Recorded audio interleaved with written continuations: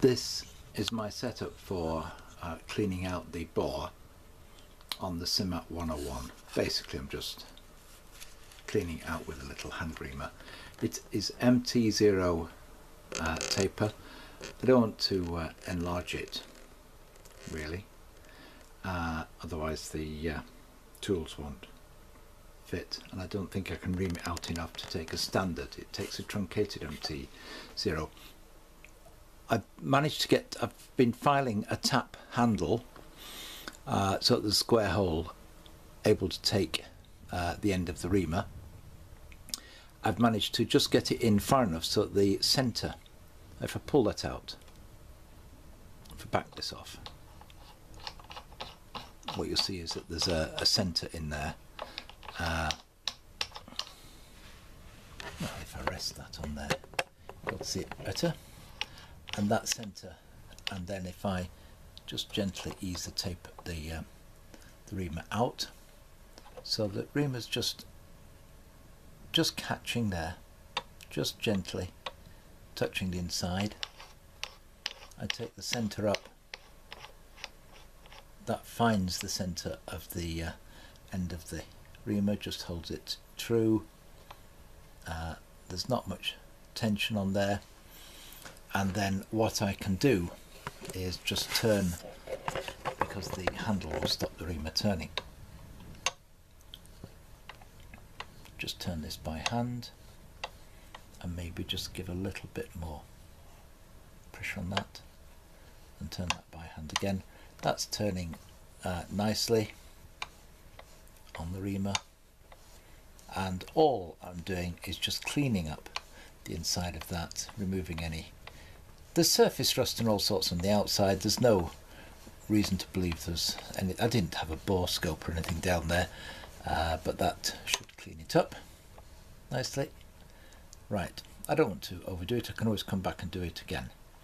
Now if I back that off and then slide the whole thing back, locked in too much. Can I ease that out? Hold on. Right, with the tailstock moved back, it's possible to remove the reamer. I'm just looking to see if it's picked up much. I don't think I've cut any metal from the inside of there. Now the centre that goes in is one that's designed for the machine. That's a truncated MT0. That seems to fit in there quite nicely. In fact, I have to drift it out if I push it in. It does grip quite well. In fact, it wouldn't hurt to give that a little clean with some wire wool or something. It doesn't feel too bad.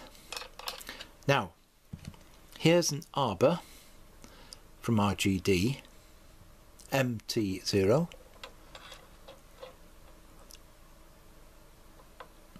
But when that goes in,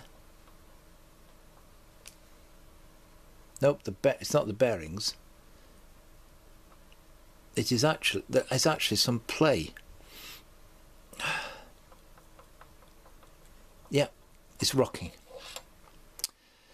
And so I've not reamed this other end. That tape, that centre was in there nicely. Right. I wonder if that is actually properly ground to MT0 taper. Certainly at the bottom end. It might be the top end is to MT0.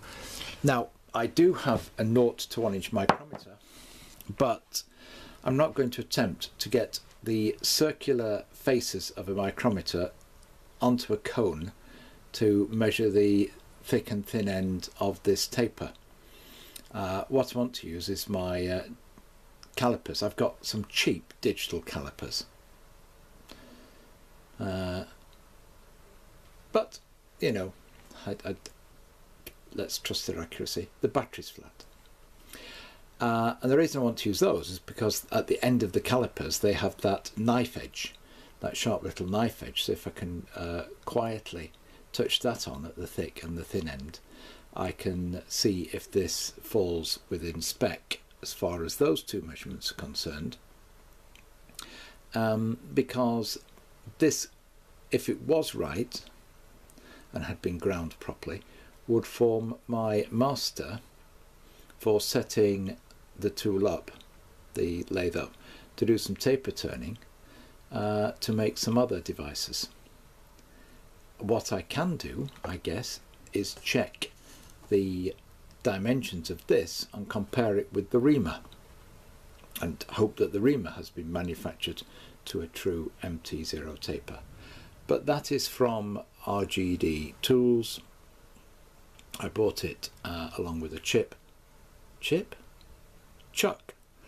and that has an M12 thread on the end there, and the advantage of that is that because the spindle nose on the on this doesn't take union mount and other chucks, is that I could take then anything with an M12. But see how the full length MT0 taper protrudes too far from the spindle nose. Well, there's two problems with this. Firstly, this particular one, there's play in it, you definitely don't want that, but there's quite a lot of overhang as well, and I don't want something that's going to have overhang putting additional forces and stresses in places where you don't want them. I want it flush up. I know with a chuck it should be ground, well turned, and catch against the seat of the nose, so it is very much a pledge to use some other tooling. But even if it was going to be something like a drill chuck, then I could put the drill chuck into the tailstock using an MT0. I've marked that where I want to pull it out. That's all. I've cleaned out the hole, and I think my ground component isn't truly MT0. We'll just have to see.